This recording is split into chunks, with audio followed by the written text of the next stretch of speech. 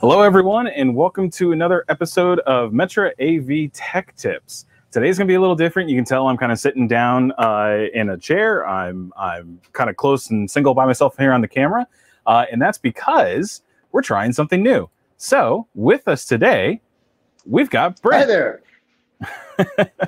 I'm the good-looking one in the red shirt with the name more prominently laid out on the background video. So what you're saying is that I need to just stay like this then, right? I need to go ahead and cover that up? No. You need to mirror image your hands to the other side. Oh, gotcha. Okay, so like this. No, anyways. Other side. So everybody, welcome to Metra AV Tech Tips. We are trying out a new system with us. Brent is on the West Coast. He's out in California and sunny. I am socially distancing from Adam. About as far as we physically can. But mostly just because I'm socially distancing from Adam. So what we're talking about today, of course, has to do with doing math. And I know that like 2 weeks ago, I tried doing some math and it did not work out very well, did it? But hopefully this time around, we're going to get this right and correct. Now, actually, so we are talking about HDMI bandwidth and how to calculate bandwidth and why it's important. And so, Brent, a little bit of housekeeping before we get into the show. We're going to Cedia. We're definitely going to be there. And unless Cedia itself shuts down, we're going. At least that's been the going decision around here, anyways. And so I believe we're at booth 4200, if that sounds familiar, Brent. Right next to a restaurant. Right next to Crestron, and just down the way from the JVC booth, which is like right in that center spot on one of the walkways. We're super excited about it. It's going to be a lot of fun. I'm super excited. Everybody. Yeah, everyone's going to be there, and so we're beside ourselves excited. So everyone who's watching the video today, thank you for watching. If you have any questions about whatever it is that we're talking about today, you can feel free to leave your comments over in the chat section over there on the other side of Brent, or if you're watching this after the fact, you can leave it down in the comment section below. And of course, we do monitor those and try to respond to those as quickly as possible. So if you have any questions, feel free to leave that down below or over in the chat. Yes, I have disappeared because Tom Cominal is trying to call in. Okay. So, Brent, now, am I back? You're back. Yep, you're there. Can you hear me? I can hear you. I can see you. There I am. Yeah. Tom there just tried to call in on top of us. Okay, well, that's all right. Oh, it's a sales guy, so that, it happens that way. Anyways, so Brent, the topic today, of course, we're talking about HDMI bandwidth and why it's important and what's going on. So let's start with what is bandwidth. Let's do a recap of that really quick and just kind of fill us in. The biggest issue we run into is, honestly, it's the same thing people do with the internet. When they talk about speed, 48 gigs of speed, it's a high-speed cable or an ultra high-speed cable, they tend to think of individual data bits moving faster, which is not the case. It's actually how many cars or how much data can get from point A to point B in a given time. So instead of thinking as an individual vehicle moving faster, think of a larger roadway with more lanes so more cars can travel at the same higher speed. And I think you really nailed it with that. That's what bandwidth is. Yeah, and I think you really nailed it with the time frame. There has to be that's what makes bandwidth more than just a piece of data. It's a piece of data over a period of time, or an amount of data over a period of time, right? It's getting a gig's worth of information from point A to point B, and how long is that going to take to get that information across? Right. An electron is going to travel at the same speed an electron travels. Yeah. That part's not going to vary. The real question is, how big of a pipe and how many electrons can we send in a given point in time? If we have a small roadway, we can only send a few amounts of data all at the same speed, but they kind of have to line up behind each other. Right. As the road gets wider, we can have cars beside each car. So instead of one car, we can have 2, 4, 8, 10, 12, depending on the width of the roadway. And that's what bandwidth is. Bandwidth is the width of the road, not how fast the devices are traveling on the road. So about a month ago, I was tasked with going to Texas to do a training on this specifically. And so I took some time and re-taught myself about bandwidth. And I actually, there's many of these calculators out there that calculate HDMI bandwidth online. They're all over the place, Meridio, some other universities and whatnot have their own calculators and whatever else. Extron, yep. And so what I did was I decided that, well, in order for me to fully understand what's going on, I needed to kind of build my own calculator. So I did. So I'll go ahead and put this up here on the screen. By the way, everyone who's watching, this calculator is available for download. It's in the description down below. You'll see a link there that'll take you to it. You can actually download it directly from our website. You just click that and it'll take you right there and download it. You'll find that there's a couple things. So before I dive into what's happening here, I want to show you the structure of it. So what we have, of course, the first one that you'll come to is the calculator itself. After that, you have the advanced version of that, where you can type in your own numbers for the horizontal and vertical lines. the bit rate, the subsampling frame rate, and of course the overhead TMDS. So I won't go in too far with that because that's another piece that we'll need to explain during that. But then, of course, the last page will be all the mess. And so I haven't figured out a way to hide that yet. So you're going to see that there. So just don't do too much with that, or else it's going to throw off the calculations and you'll have to re-download it. So when I was tasked with doing this training, like I said, I needed to relearn bandwidth and really find out exactly how does bandwidth work on an HDMI signal. So went online, found all the calculations, found out how this all works. So pretty straightforward. We've got a resolution that we start with, and you know, working with this here, I started with 1080, a bit depth of 8 bits, because on 1080p, that's usually where you're at. It does have 10-bit, 12-bit, and up to 16-bit on 1080p. Is that correct, Brent, on 1.4? Well, it's built into the specification. It was never utilized as a functioning specification. So the best you're going to get out of any consumer available 1080p is going to be 8-bit. 8-bit.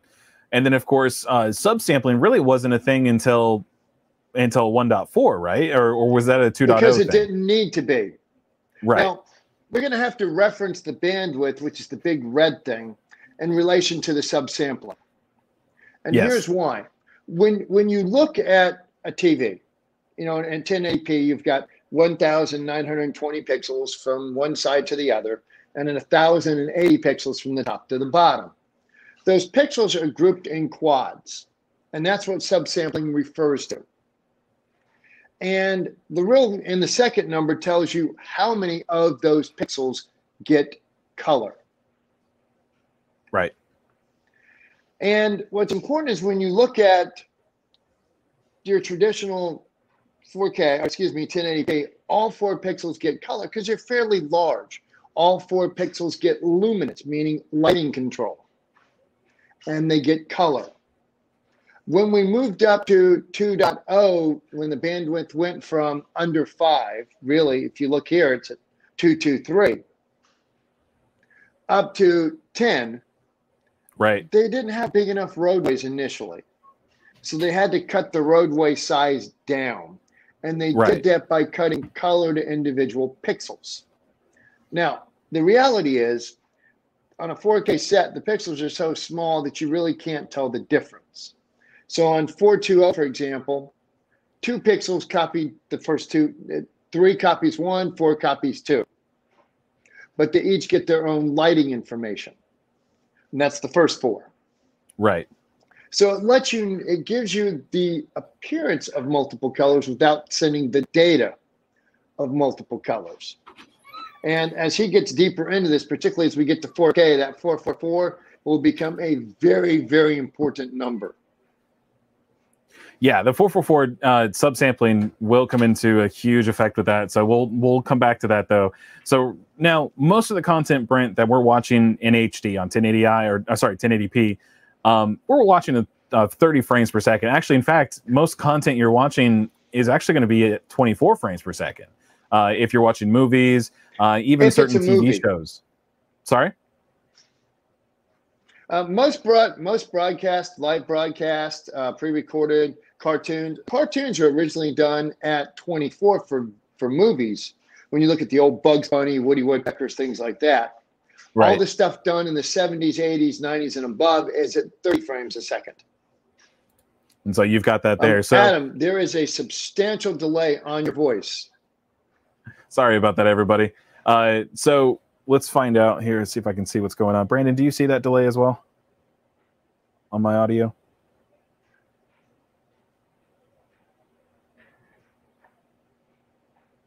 Nope. All right. Just me? It might just be you, Brent, but we're going to keep running with it and see where we go from that. Guys, if you see, if you have any questions about whatever it is that we're talking about, please leave it over in the comment section down below or in the chat section off to the side. We are watching that. We got some new toys to play with today, so if you put a comment up there, we're going to try and put it up on the screen so that we can all share in what we're talking about. So, Brent, what I want to do is I want to show how important all of this is. Now, the reason for the training was really to talk about HDMI 2.1. And I actually started with HDMI 2.0 because that's kind of where we've been and what we've been dealing with. And so all film is done at 20.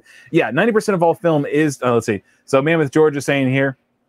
He says, contrary mon ami, 90% of all film is done at 24 frames per second. Yes, film is done at 24 frames per second. Most movies that you watch are done at 24 frames per second. Yeah.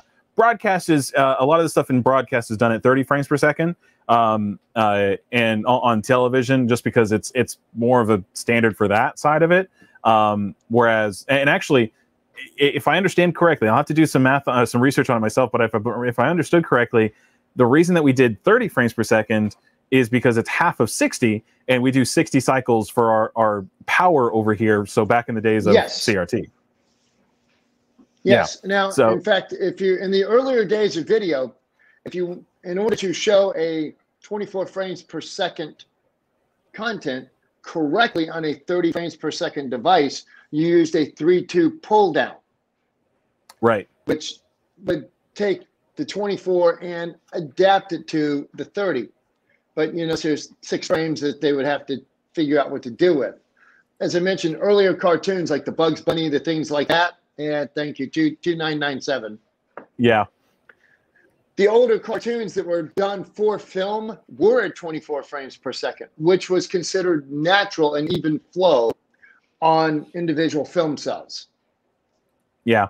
Mammoth George is saying the 3-2 pull down is the bane of producers' existence. Yes, it was. And it created a lot of issues for video files in the early 2000s and late 90s. Yeah.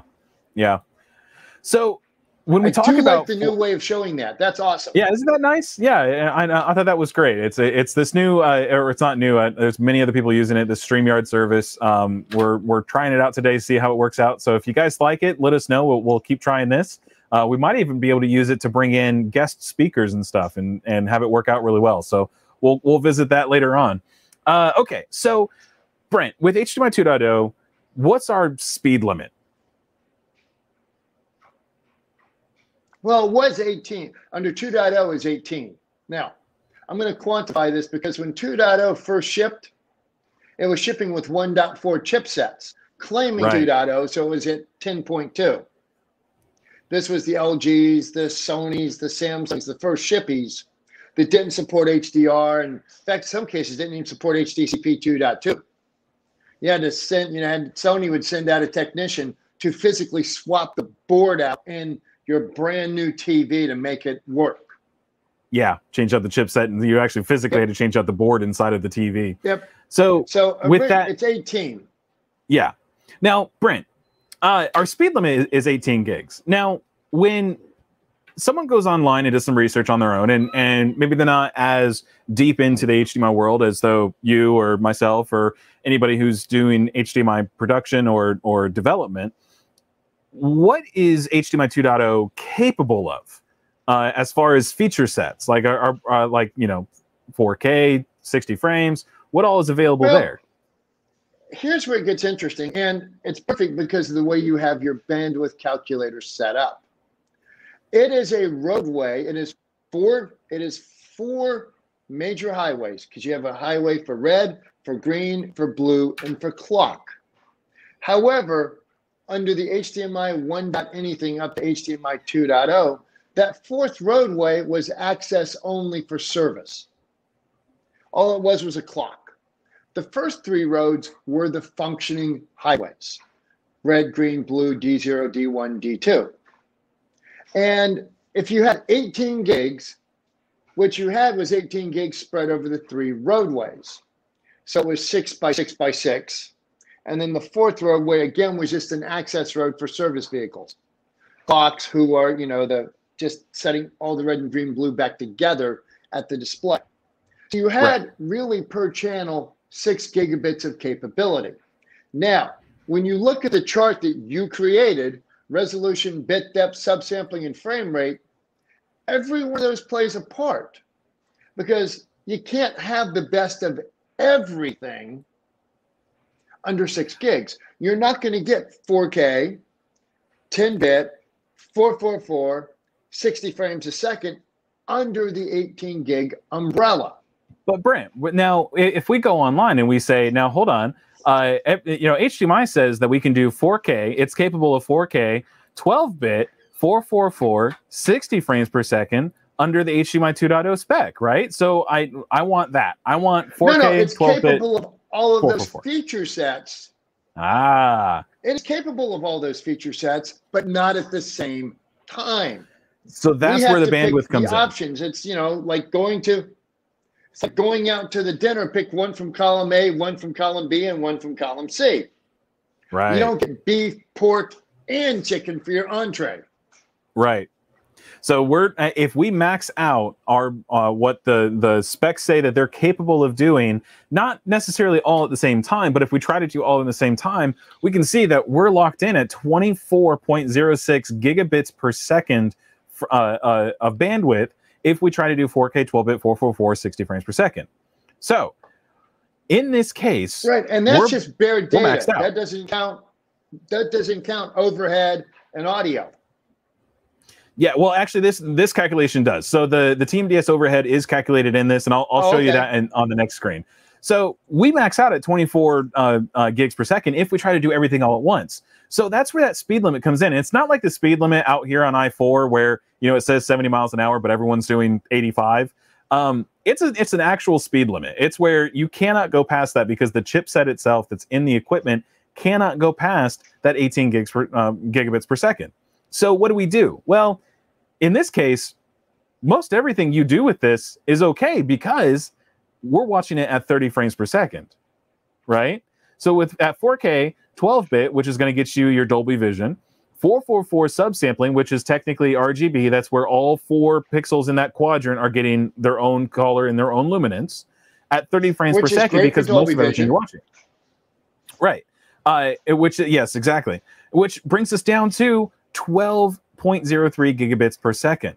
So we're nowhere near, relatively speaking, we're nowhere near that 18 gigabits per second bandwidth limit. And in most cases, you'll never run into a problem with that. Now, that's, of course, before we get into things like HDMI distance and everything else that's because, you know, of signal loss and whatever else over longer distances and having to compress things to go over extenders and other things like that. So in most cases, you're okay because you're not actually going to really be watching anything at 60 frames per second, except for our favorite movie of all time, Billy Lynn's Long Halftime Walk, which is going to get you. Really, it's actually you had to bring that up, didn't you? Got to bring it up at least once. So at 4K 10-bit, which is what Billy Lynn's Long Halftime Walk is. Before you go any further, yeah. What subsampling is Billy Lynn's Long Halftime Walk mastered at? Right. So, oh, wait a minute. The master of it is done at 444 because that's during the editing. Now, if you're talking about like when they actually spit it out after that to put it onto a Blu-ray to a Blu-ray disc, right? Then that's going to be at 420, or is it 422? Which is the default for UHD Blu-ray disc.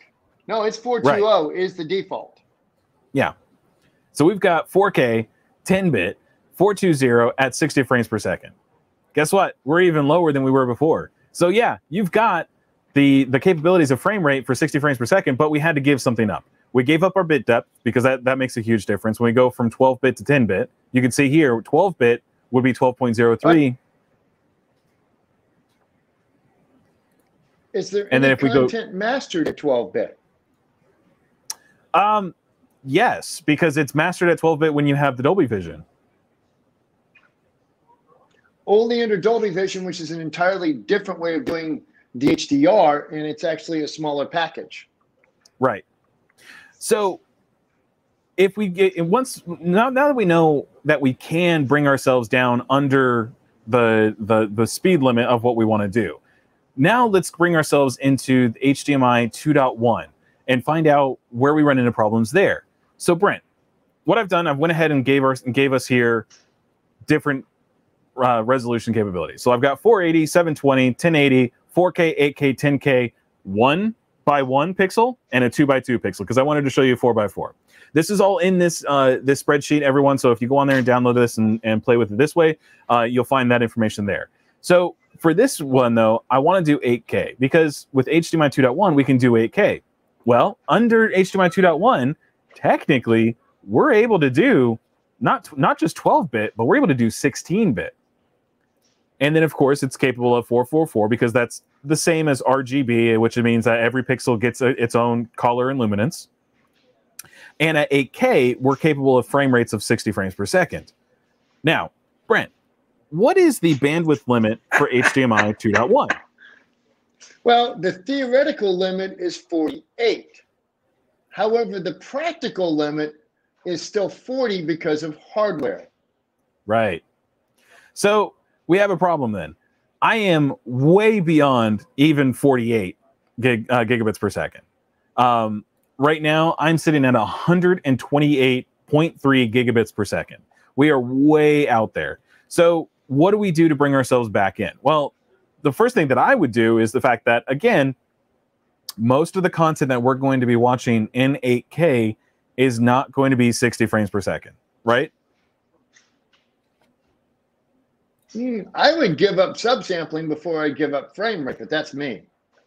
Well, and you're not wrong. So with the frame rate, a smoother frame rate at 60 frames per second is going to look nicer because we can actually pick up better the differences between 30 frames and 60 frames with our human eyes, with our organic eyes. So you're right. If we can give that up, then yeah, I'm going to do that. Now, whereas our eyes are more difficult to give or to tell the difference between something that's full RGB color versus something that has part of its quadrants given up in order to do the subsampling. So let's go ahead and give that up. So that brings us down to 64 gigabits per second. So we're still beyond the 48. Now, right now, practically, we're stuck at 40. Yeah, we are approaching the IMAX. Let's see. Mammoth George is saying approaching IMAX level video. Yeah, very much so. With what they're capable of doing out there in IMAX, I haven't done it myself to find out exactly what they're doing in the IMAX setups, but they're definitely doing some pretty awesome stuff with theirs. Beautiful looking picture. So what we do from here, of course, is that let's look at what's actually out there. Well, 16-bit it's out there with Dolby Vision as max Dolby Vision. So there's Dolby Vision full and then Dolby Vision light, if I understand correctly. I'll have to go back and look at my own video on that when we were talking with David about HDR. But we're not using 16-bit right now. So let's drop that down to 12-bit. Okay, so we can get 8K 12-bit with 420 subsampling at 60 frames per second. That gives us 48.11 gigabits per second. So we're right at the edge, and we probably will have to come down from there because it's 48 gigs. It's not 48 point something with a little bit of a wiggle room. It's 48 gigs. That's where we're locked in at. So we still have to give up a little bit of something in order to bring it down below. So with that, I'm going to say, let's go ahead and drop down to 10-bit. And so now we're into 40 gigs per second, right? That kind of gets us into that range of where we're actually able to work. So, Brent, what does this mean for the installer that's dealing with the customer that's doing their own research? Well, it depends on where the customer is doing their research. If he's focusing on consumer-based forums, it's going to make his life miserable because they're being told that they should have 444. Right. They're being told that they want to support 12 and 16-bit, but they're not being told the math. And my favorite, well, but I'm an engineer. Well, no, I don't think you are, sir, because that math doesn't work. Yeah. So let's talk about why this math works the way that it does. So now that we've looked at how the calculator works and how much fun it is to, play with the numbers to make it reach within a certain bandwidth limit, which use this, guys. This is something that's really important when you're out in the field doing installations. If you are running into a problem, this could be what's going on. You may be out beyond what your bandwidth limit is. We know right now, like Brent was saying, many of the products out there, TVs, sources, whatever else, are not at a full 48 gigs. We're still working with 40, and in some cases, go ahead. The word is not many, it's all. This is true. Currently, all sources out there are at a max of all sources and all displays are at a max of 40 gigs. Unfortunately, that's just kind of where we're at right now. Why is that, Adam? Everyone's using the same chip, if I understand correctly. That is correct, and the chip's only capable of 40.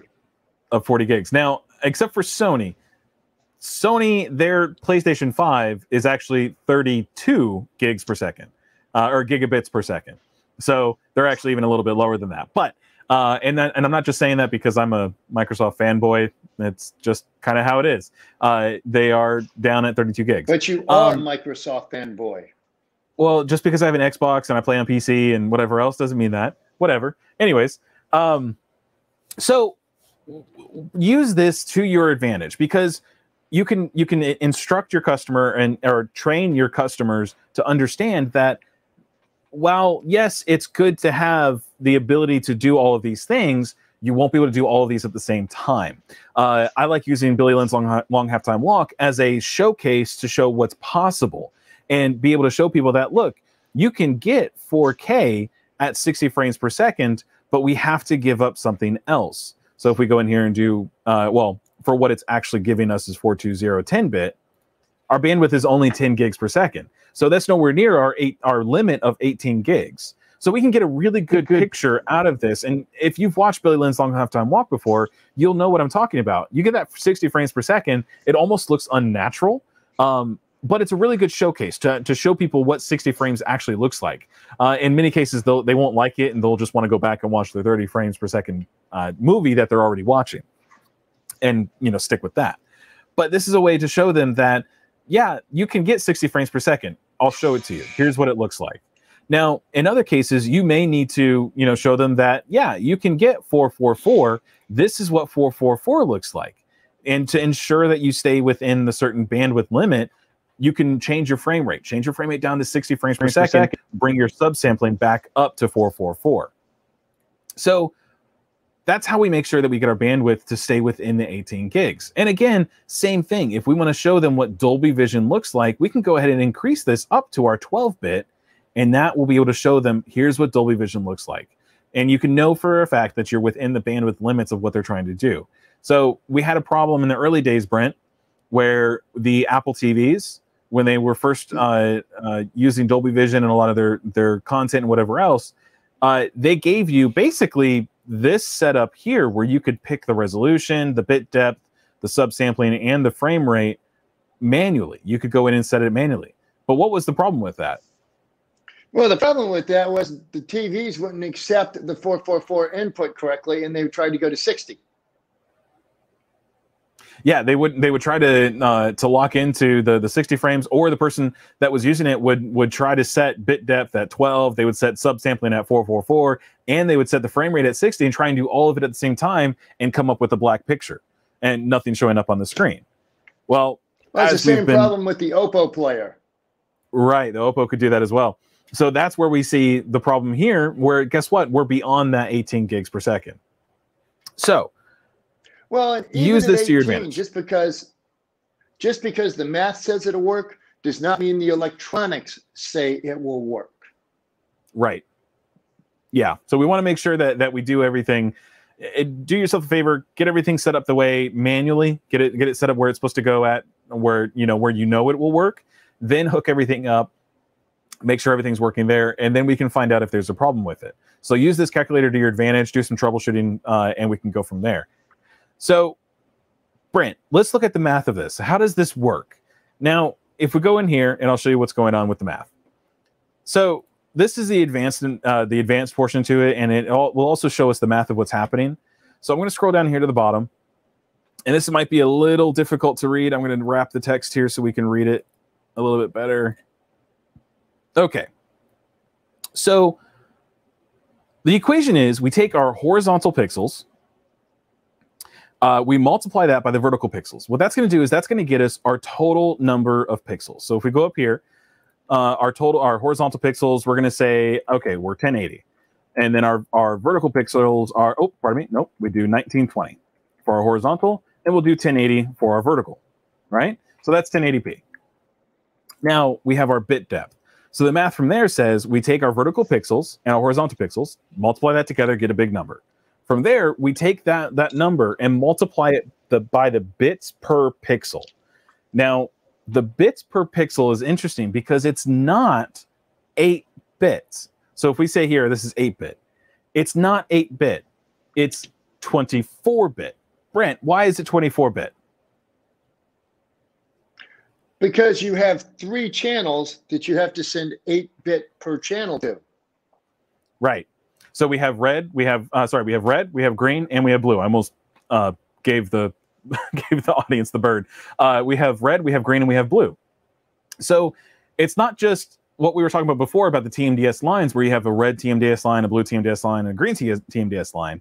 It's that you've got red, green, and blue. We're just using the TMDS lines. That's how it breaks it apart and distributes it across the HDMI cable. We're looking at the total bandwidth. And so we have red, green, and blue. That bit depth, we have 8 bits for red, 8 bits for green, and 8 bits for blue, RGB. So we have to multiply the 8 by 3 because we have 3 channels to work with. So 8 times 3 is 24. And we do the math there, and that gives us 24 bits to work with. So there's a total of 24 bits per pixel because we have red, green, and blue in each pixel. Then we multiply that by the subsampling. Now, here's where things get a little interesting. So we'll go back up here to the top. When you use subsampling is actually we're dividing away, we're subtracting away the data that's going out to it. So at 444, that equals 1. So, Brent, what's 1,000,000 times 1? 1,000,000. 1,000,000. Okay. What's 3 times 1? 3. Okay. I just want to make sure that we've got basic arithmetic taken care of because this is really important for that. So when you look at the subsampling, what's 1,000,000 times 0.667? Well, you're gonna give me a hard one to work with here, so I'm gonna bring up my calculator. I'm gonna cheat. Not really. That's pretty darn simple, Adam. Yeah, well, because it's we move the decimal point over to the right. It's 667. There you go. There. No. Yes. See, don't do this to me. You did this to me last time when we did the speakers. You threw off my math and everything. Got me all kind of sorts of screwed up, and we had to redo that episode, and we saw what happened there, right? Don't do that to me. Sadly, I was flying on that episode and did not see the repair episode. It was pretty good. It was great having Joe Padula from Installer Institute. Had a great time teaching me. And we now know why you can't read impedance on a speaker volume control. Do you remember why? I remember you telling me why, because it's a transformer. It shows a null. It has to actually work. Right. Which Ooh, Randall, I did not know, so I was very thrilled to learn that. Randall brings up a question. He says, you were using active pixels. Do you need to account for full pixel frame? You're getting ahead of me here. I'm coming to that next. And I'll show you where I'm coming from next. You may have seen I scrolled past it, so you'll see it here in a second. So Randall's bringing up a good point here. He's talking about you're using active pixels. We'll talk about that here in just a second, Randall. We'll come back to your question. So subsampling. Again, 444 is 1. 422 is 0.667. And 420 is 0.5. That's because let's do some art with this here. I'm going to bring bring these two together like so. I'm going to zoom in like this, and here we go. So we've got our pixels here. Ready for this, Brent? We've got our pixels. Can you see that? Okay. I got 5 pixels. And, there we go. It's quad. Okay, yeah, there you go. Quad. So when we look at these quad pixels right here, let's just say that this pixel here we're going to say that this pixel is red. We're going to say that this pixel is green, and this one's blue, like that, and this one is yellow, or yeller if you're from the dirty South. So what we've got here is 444, because each one of these pixels in this quadrant is getting its own information. This red pixel is getting red information. This green pixel is getting green information. Now it's RGB, so technically it's getting 25500 for red, It's getting 0, 255, 0 for green, and it's getting 0, 0, 255 for blue, and then it's actually getting 0, 255.255 for yellow because there's not really any yellow in the red, or any red in the yellow. And that's the information it's getting. But they're all getting their own information. That's the important part. The red is getting RGB, the green is getting RGB, the blue is getting RGB, and the yellow is getting RGB. That's the important part. Now, with 420, what we're doing is we're saying, okay, this green one is no longer getting green information, but it is still getting luminance information. So instead of being a red, we want that red to look a little pink or a little bit less because maybe it's a slightly different luminance value. So we'll go in here and we'll say this, and whoop, wrong one, like that. And this blue, same thing. It's getting its own luminance value, but it's slightly different. So this is what 422 looks like. So we've got 4 pixels total. 2 of them are getting RGB information. 2 of them are not getting RGB information. They're all 4, though, getting luminance information. So that's 422, right? Brent, are you able to see that? You're scrunching in pretty close. Yeah, it's tiny, but I can see it. Okay, hang on. See how close I can get on this one. Okay, so what about 420? Well, in this quadrant, 420 looks like this. So we'll go over here. We'll get rid of the blue, turn that into another pink. We're going to turn this one into another shade brighter than that. This is what 420 looks like. All 4 pixels are getting luminance value, so they're getting brightness. 1 pixel is getting RGB, and it's sharing that information out between all the pixels. None of the, and then these 3 pixels here are not getting any color value. They're getting luminance, but they're not getting any color value. So when you do the math, 422, we'll go back in here and we'll paint this one blue again. And we'll paint this one another slightly different shade of blue. With this information here, we're not having the amount of information because we still have luminance values going to everything else. So we're not quite having it. What we're doing is that's where the 0.667, we're 2/3 the full value of 444. So if that makes sense. So from there, when we want to go one step further down into 420, we go ahead and change this out here. We go to this nice shade of salmon or pink or whatever you want to call it, and a nice brighter shade than that. Because all 4 are still getting luminance values, that's 4 there. Now we also have RGB going to just one of them. So we're roughly having, by roughly, it's right at having the amount of data that's going to that quadrant of pixels. So that it creates a quadrant that way. So that's why we're doing it that way. So in this case, we're going to keep the subsampling at 1. We're going to leave it there. Then, of course, down here, the next part of this equation, sorry for flicking around too much, is our frame rate. So in our frame rate, that works out better. In our frame rate, the next part of this is our frame rate. And just simply multiplying everything that we've done so far by the frame rate. That's 60 frames per second. What that does is that gives us our time variable. Now we're in bandwidth. Now we're in something that actually we can say over amount of time. 1 gigabit over amount of time. That's what we're looking at here. Or a certain, the amount of data over this amount of time, over 60 frames.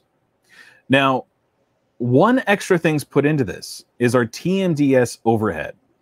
I will be perfectly honest. I don't know what this is exactly. Other than that, it's kind of like when we were talking about audio and the overhead for audio, it's nice to have an amplifier that's more powerful than what you're actually using. So you have that dynamic overhead for it. So when you get a little bit of a peak, it's able to handle that overhead. So with the TMDS overhead, you have to calculate that in. Now, there's actually 2 variables for the TMDS overhead, or 2 numbers for the TMDS overhead. We have 1.25 for anything that's under 8-bit. But it also changes anything over 10-bit or 10-bit or higher is 1.125. So the number actually gets a little bit smaller than that. I need to plug in my laptop because we're running out of battery. So the Team DS overhead, just know that it's there. You need to calculate for it. Now, luckily, I automatically built it into the calculator here. So if you do 8-bit, it's 1.25. Technically, if you do 9-bit, that's where it jumps up. So anything above 8-bit is where you go to 1.125, and anything less than that. So if you were to go down to 1-bit for whatever reason, it's still 1.25. So we're going to do 10-bit in this case. So we multiply everything we've done so far by our TMDS overhead, and all that together is our calculated bandwidth.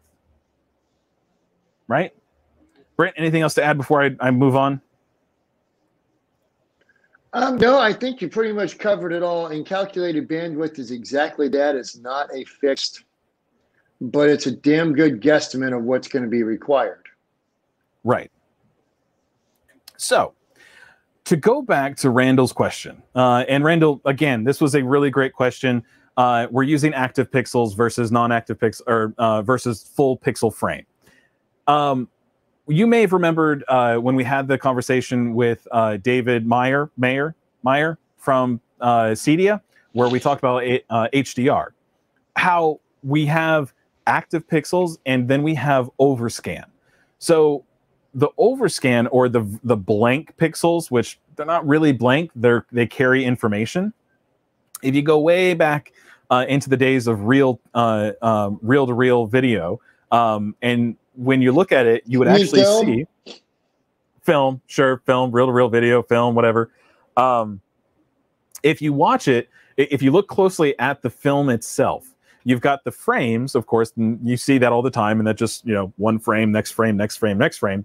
If you look next to it, on the film itself, you'll actually see the audio. At the time, it would have been either mono or 2-channel, and you would see a waveform printed onto the film itself. That gave you your audio.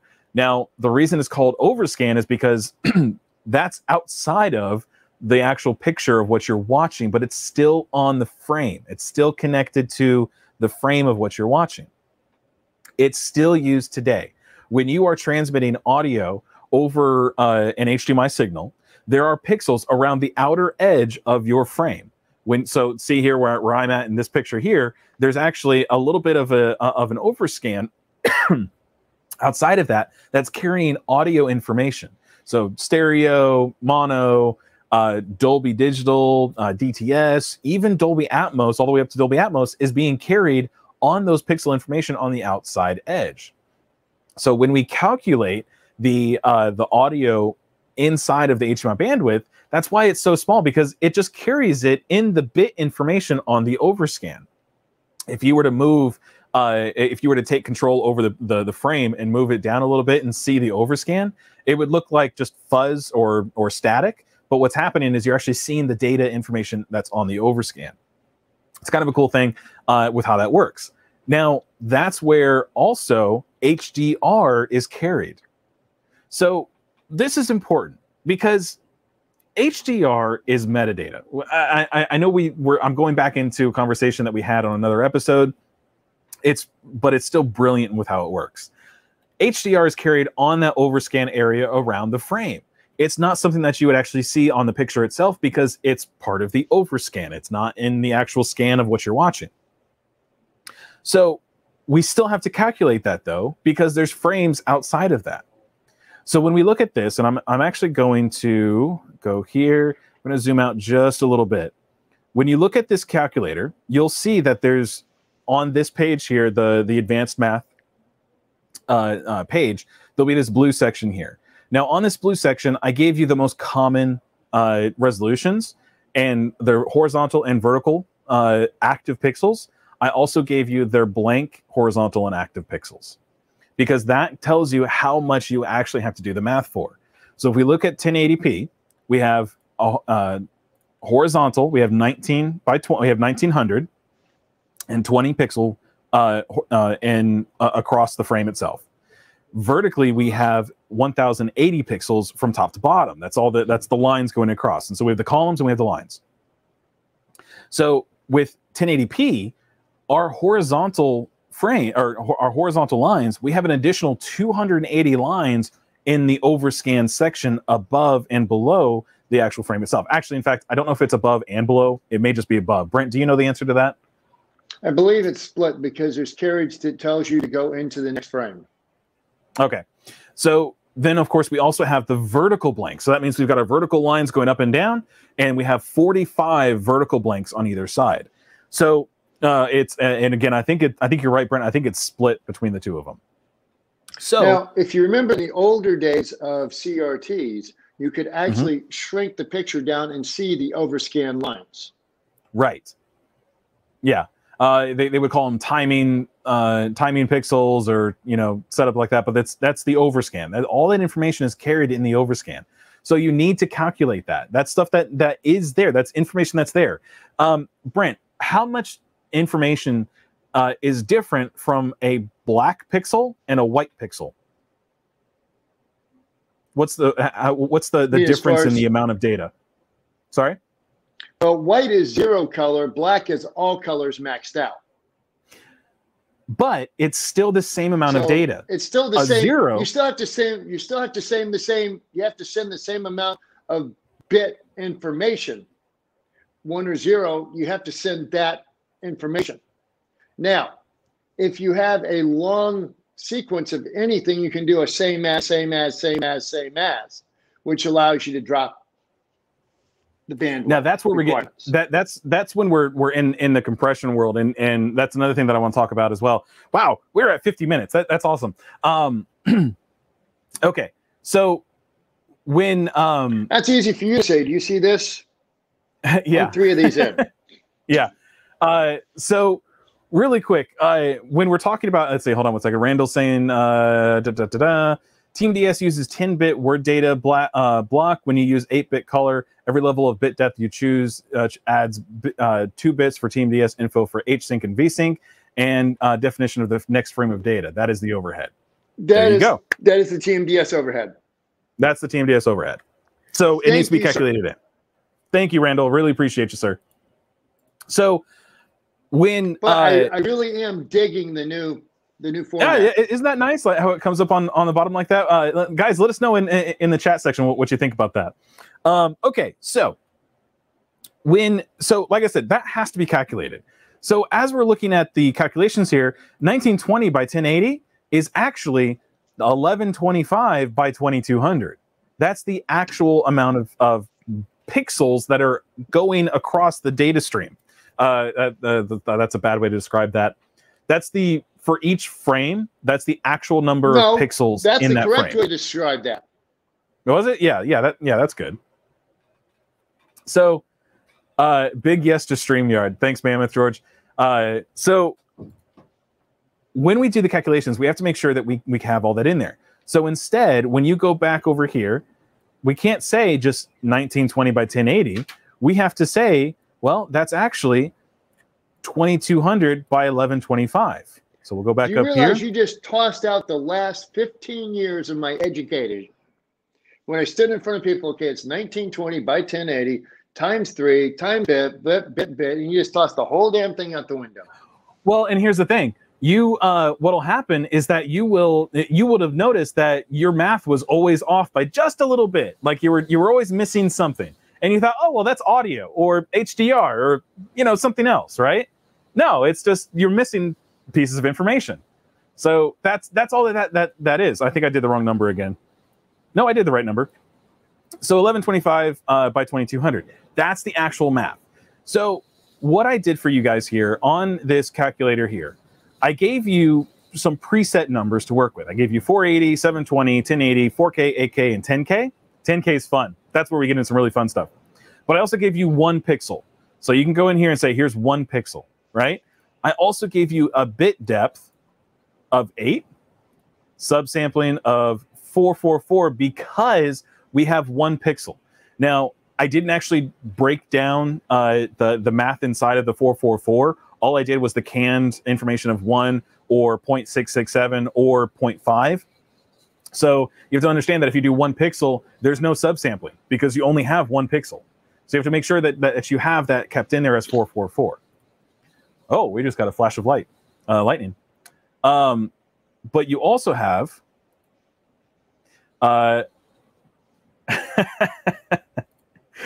Randall saying you missed it by that much.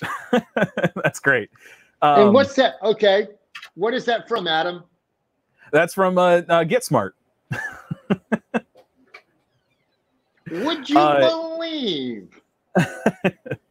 So, and I also gave you a frame rate of 1 because I wanted you to see what if you take time out of the equation, because a single frame, if you look at a single frame, this is what you get. So 1 pixel at 8-bit with it, which is just RGB for 1 pixel. We don't have the extra words added into it. With a subsampling of 1 and a frame rate of 1. Now, my calculator shows that it's 0. It's not. It's just way down in there. And there it is. Okay, do me a favor. Throw a frame rate of 120 in on that. Okay. So we'll do a frame rate of 120. You want to do some HDR? How about some Dolby Vision like that?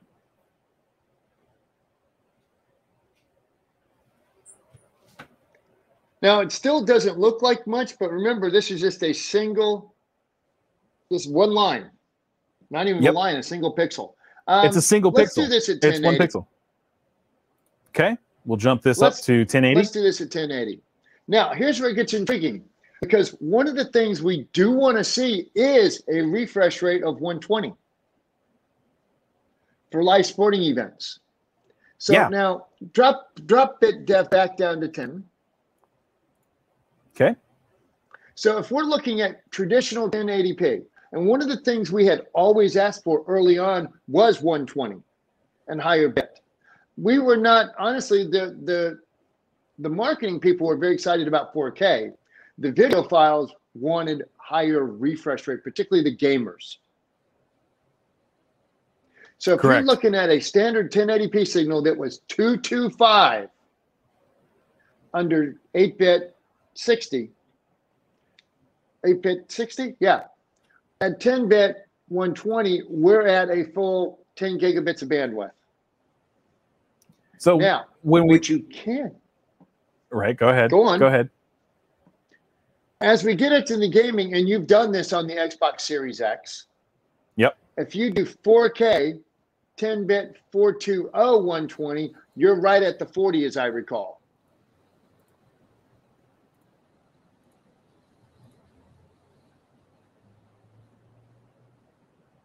Is that it?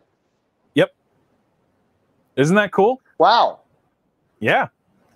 That's what's really cool about this, because now the thing you have to remember though is that on the Xbox, it wants to do RGB because of what it is. It's basically a computer, right? So it wants to do RGB, which is going to be the 444. That's where the 40 gigs comes in. Now, to make things work correctly. Yep. Go on. To make it work correctly because of the different devices that are out there that are having problems with it, or because of the cabling that you're using, you may have to drop it, or you may have to drop it down to 420 or even 422. I don't remember if the Xbox Series X has the 422 options, but that brings you down to well within the range that you need to be at. Now, here's what's fun about this. With 8K, or pardon me, let me back up, not 8K necessarily. With HDMI 2.1, we now have link training. So with link training, we're running into things where it's no longer a problem for us to plug in an older cable, because it's going to work. The way that link training works is it says, hey, I'm a source, I have this content, I'm going to send you this content. TV says, okay, great, send me that content, I'll watch for it. Well, when it finally gets sent to the TV, TV says, nah, it's here, but not all of it got here, or it's out of sync, or something else is wrong about it. Let's drop it down a step. Let's go from 48 gigs, let's drop it down to 40 gigs. So source says, okay, great, I'll send it through. Well, okay, let's see what that looks like. So we've got 8K content, we have a bit depth of 10, let's do 444 at 60 frames per second. Okay, well, obviously we're too high. So what we're gonna do here, so we're going to go ahead and drop this down to 30 frames per second. Now we're at 40.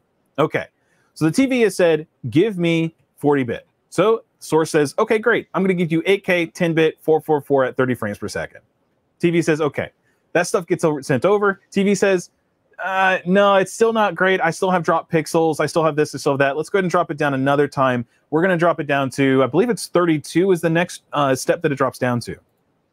So source says, okay, great, but I'm going to have to drop down the subsampling in order to do that. So it says, here's 422. Well, guess what? We're well below 32. We went down to 26. So let's back up and let's say, okay, let's do 8-bit at 444. There's 35. So there's a little bit of a play in there somewhere. It may do, 35 or 36 or whatever it is. So let's do this. Let's do 420 or 422. So there's 26. TV says, that's great. I got all the pixels. Everything's good. Now, here's what the TV is going to tell you. In the top right-hand corner of the TV, it's going to say 8K. Your customer's happy. Customer's happy. That says 8K. Do they have an A/B comparison to be able to say what it should look like? No. It looks a lot better than what they had with the 4K TV. So, yeah, sure, they got 8K, and it says it's 8K over there. Great. Not a problem. Everybody's happy. But here's the thing. You have somebody who has the ability to have an A/B comparison to be able to look at the difference of it, or you go into the world now where we have audio, the hi-fi audio world, where you have people that are looking for the best quality that they can possibly get. That's where you need to have good quality cabling, good quality sources, good quality displays. Everything from the beginning to the end needs to be good quality, because as you make all these connections, you're going to start to see that better quality devices will be able to do our 444. We'll be able to do the 4K 60. We'll be able to do, we'll be able to do 8K 10-bit 44430, because now they can do 48, or they can do 8K 12-bit 44430. Right? So they're going to be able to do all of these things with better quality stuff in between. Let's do this real quick, Brent, unless you have something else. Yeah. The higher the resolution, the more critical you can see the differences in frame rate. Right. And that's part of the problem, because at 8K, 30 frames per second becomes more obnoxious because it's so damn crisp, versus 4K versus 1080p. Right. So as resolution increases, you kind of got to drop out color to keep frame rate up so it looks good. Now, when you look at the Xbox Series X, and we've had a chance to play with this, it's got variable bit rate, variable refresh. It adapts all of this for you. So on high motion scenes, color rendition may drop, but you maintain the smoothness of a high refresh rate. So let's do do some questions here really quick. And I'll start here. I'm actually starting at the end and work our way backwards. The experts are asking, so what do we use in the field to test it? Well, Michael Heiser has a really good response to that. You can spend a lot of money on something like a Teledyne or an Astro measurement device, the LaCroix or Astro. Those are out there. But if I understand correctly, I think those in the ballpark of like tens of 20 of 30 grand, maybe somewhere around in there. But there's always something to look at that.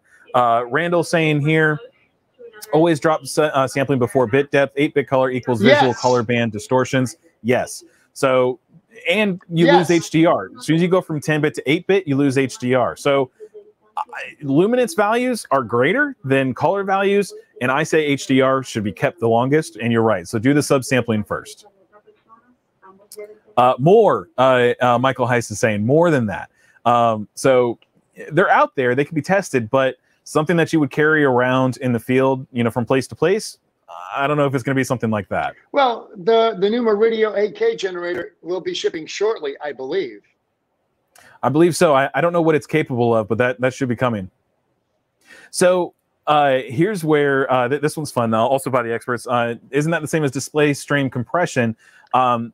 Yes. So kind of, but no. So when you look at display stream compression, what's happening there is it's like the best way that I have to describe it right now with doing limited research on it is when you take a file on your computer and you run it into a zip folder, a zip drive, or whatever, not zip drive, a zip folder, you compress it. What that's doing is it's taking information that's inside that file and it's taking it's looking at parts of the file and it's saying, okay, this piece of information is next to this piece of information. Well, that's the same as this bit here. So then it throws away one extra bit and it stores that one there. And then it compresses it to where it's much smaller. There's more stuff happening with display stream compression. I'm still doing research on it myself to understand it better. By the way, Michael Heiss or anybody else that's out there that has contacts with anybody who is good at explaining that, I would love to get into contact with them. Please have them reach out to me or give me their contact information. I would love to talk to them directly about it, because display stream compression is a compression ratio of 3:1 at its max capabilities. And if I understand correctly, the way that is what we're using. That is what we're using on our 120 extender. Well, yeah, technically we're using a form of display stream compression on our 120 meter extender to make it work really well. So with the differences between link training and display stream compression is that link training tells the source device just drop the quality of the picture. It doesn't tell it to take the information and compress it, you know, stay at 8K, 444, 12-bit, 30 frames per second, stay there, and I'm just going to compress that data and then transmit it. Instead, it's saying, no, we're not going to do that. We're just going to drop it down to a lower quality. Let's see. Let's go back here a little bit and look. Let's see. Michael Heiss is saying here, this is way back. Traditional film is shot in the camera at 24 or 25 frames per second. The different frame rates are for the transfer in the scanner. Video may be 29.97 fractional, 30 frames per second, 6 frames per second, or 120 frames. So that's when you were taking it from the film over to the other. 60, but yes. Yeah. But the determinant is how it is transmitted from the source, not the way it is shot or transferred. That's where you have, if I understood correctly, that's where you had the 3-2 pull down. Is that where that came into effect? The 3-2 pull down was to be able to play 24 on a 30 or 60 frame native device. Yeah. And good old pat on the back for putting the calculator together. Thank you so much for that. I really appreciate that. It honestly, it was something that when I first started here, I didn't have a good answer for some of the questions that I had. And so I had to go out and answer those myself. And so that's where the calculator came from for myself. Let's see. This is a response to Michael Heiss's more than just traditional film is shot at 24 frames per second. All of the film production cameras from Red, RE, Sony, and the others are based around 24 and 30 frames per second or 60 frames as an option. Oh, interesting. Okay. I didn't know that. Let's see. Well, they're electronic now. They're not film anymore. Can you imagine trying to run 60 frames or 120 frame on actual film? Well, they did. They did. The high-speed cameras that they used to have would do that. They would run. That's you can't run extended length. You eat up film so fast. Eat up film so fast, and it gets hot. It gets incredibly hot because the physical items in there just running inside would get hot. And if I remember right, they had stories where it would just fall apart. Let's see here real quick. There was one here from Michael Heiss. This one's great. HDR is 10 or 12-bit, but not all 10 or 12-bit is HDR. Correct. Brent and I had a whole thing with that with Mr. David Meyer. Again, go back and check out that video. It's probably one of my favorite videos that we've done with somebody from Cedia. Actually, I think it's the only one we've done with somebody from Cedia. But it was great to talk to him about the different HDR stuff. And that's very much true. You can have 10-bit and 12-bit without HDR, but in order to do HDR, you have to have 10-bit or 12-bit.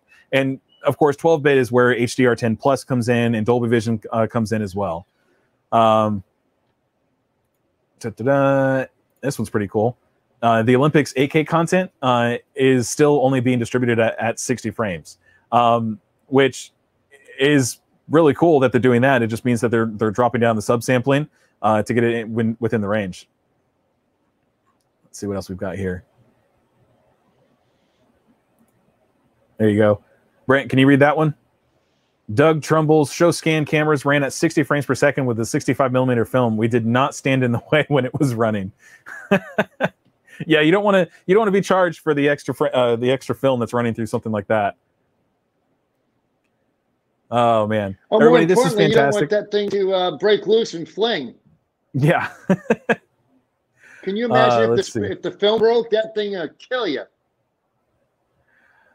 So I think that kind of covers it for what we're. Adam?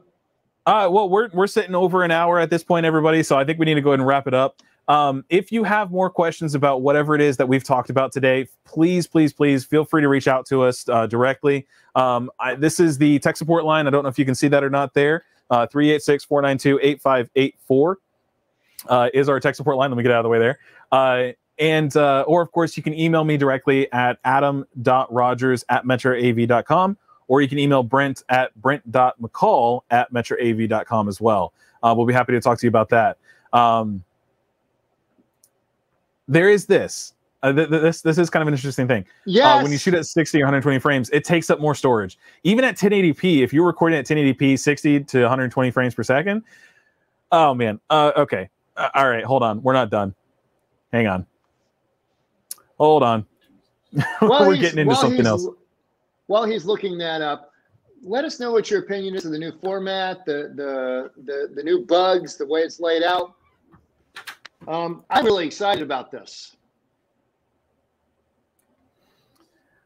All right, hold on one second. Let's see. Yeah, wrong thing. Let's see. Stop screen. We're gonna share over here. We'll do a window. Let's see. Seagate storage calculator.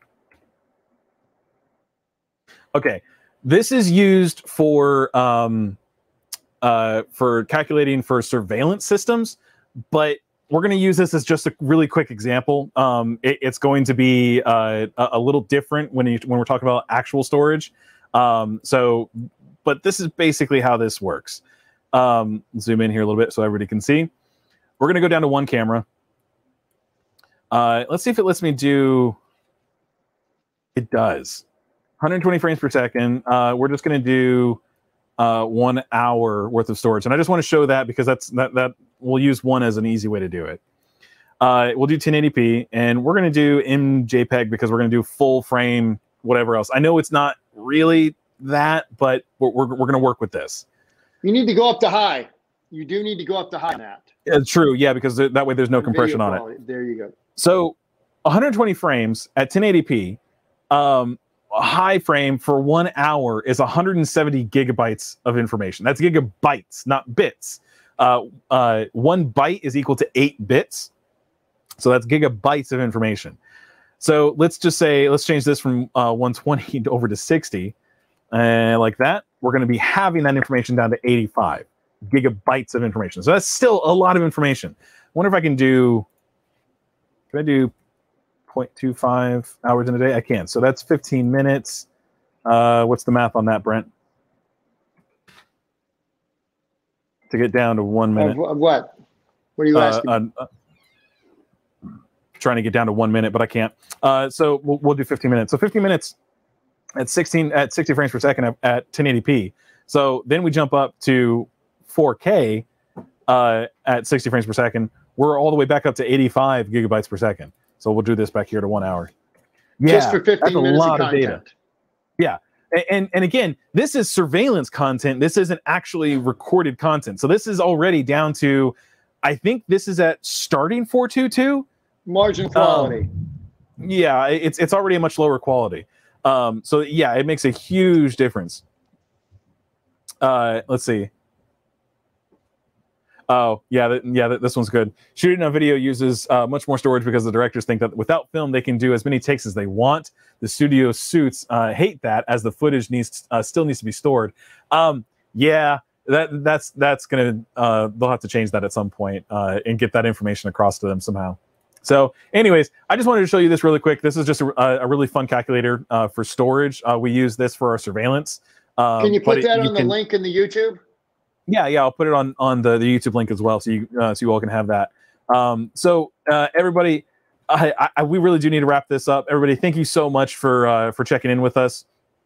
As always, go ahead, Brent. What's next week's show? We don't have a show next week scheduled yet. I'm working that out. Actually, Brent, after this call, you and I should probably go over different video ideas. If you all have ideas, let us know in the comments or over on the side so we can schedule out the next month's worth of videos so we can get those out there as well. Wait a minute. What's next week's date? Next week is the... That's Philip Lamar Jones. That is, yeah, Philip Lamar Jones. That's right. From You are correct. Zone United. Yep. That'll be a fun show. In fact, I think you are heading that show up. Am I right on that? Yes. So that'll be a fun show. Do you know what you all are going to be talking about?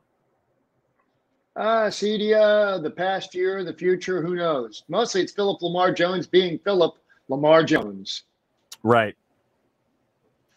So, everybody, thank you so much for checking in with us today. Oh, really? Digital Rebellion. I'm gonna have to look that up. We do have to cut this at this point. We're at an hour and 15 minutes, everybody. But I will look that up. Digital Rebellion. Check them out, everybody. For Mammoth George is saying they've got a good calculator for the different codecs and stuff. While Adam's closing out, I would like to say thank you, everybody, for joining it. I'm out here in lovely Los Feliz, California, suburb of Los Angeles, enjoying the warm weather. And I understand it's been raining every day in Florida. Yep, it has. So I just want you to know I'm not missing you, Adam. Yeah, I know. So, Brent, what do we do? Reboot early? Reboot often? Don't cut your wires too short. Turn off CEC. And call tech support. And call tech support. All right, everybody. We'll see y'all next time. As always, like, share, subscribe, leave comments down in the comment section, and give us a call. We'll help you out. Thanks, everybody. Thanks.